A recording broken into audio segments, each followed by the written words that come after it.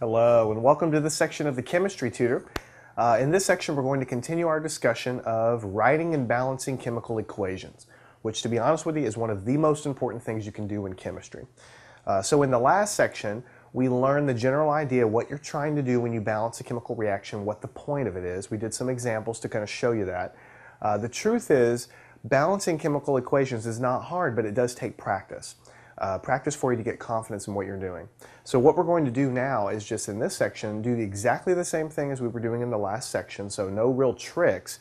It's just we're going to do a ton of additional examples, additional reactions to let you roll up your sleeves and really be confident that you know what you're doing. So let's just go right into it here. Let's take one that's slightly different than what we've dealt with before. Let's say iron plus oxygen gas is going to yield iron oxide, right? Fe2O3. So someone tells you, okay, you take some pure iron, you mix it with oxygen. Of course, oxygen is diatomic. That's why we have the 2 here. Oxygen always exists as a diatomic molecule in nature. And when you do that, it produces iron oxide. But you notice that this reaction is not balanced because you have 2 oxygens here, you have 3 oxygens here, you have 1 iron here, and you have 2 irons here. So obviously something is not right. What we need to do is just take things step by step. So instead of just writing my coefficients right here, I'm going to do it like we did in the last section. I'm going to rewrite the reaction every step so that you can see exactly what we're doing.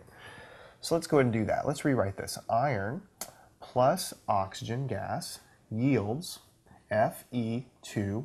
All right, so when we look at this, we just kind of go left to right. There's really no hard and fast rule book for you to do when you're to follow whenever you're balancing a reaction. I mean, some books will try to give you some pointers, but truthfully it's kind of like learning how to speak. You have to just sort of do it, and then you'll sort of see how to go. So what we're going to do is immediately notice we have 1 iron and 2 irons over here, so we need to fix that. So we can easily do that by putting a coefficient of 2 in front of this, because now we have 2 irons here and we have 2 irons here. So it seems like we're doing pretty good. Let's go ahead and rewrite the reaction again and continue with the next step. Fe, well actually it's 2Fe now, plus O2 yields Fe2O3. All right, now we have 2 irons, 2 irons. We have 2 oxygens, we have 3 oxygens. All right, now here we're sort of presented with a little bit of a conundrum, and a lot of times what you'll be taught to do in books or maybe even by your teacher is to continue playing around with these coefficients until you can balance the oxygen. But you notice you have a 2 here and you have a 3 here, so you're not going to be able to do it with one coefficient right off the bat. You're not going to be able to do it in one step. You could put a 3 here, and then you could put a 2 here. That would make you 3 times 2 gives you 6 oxygens. 2 times 3 gives you 6 oxygens. So you can put a 3 here and a 2 here.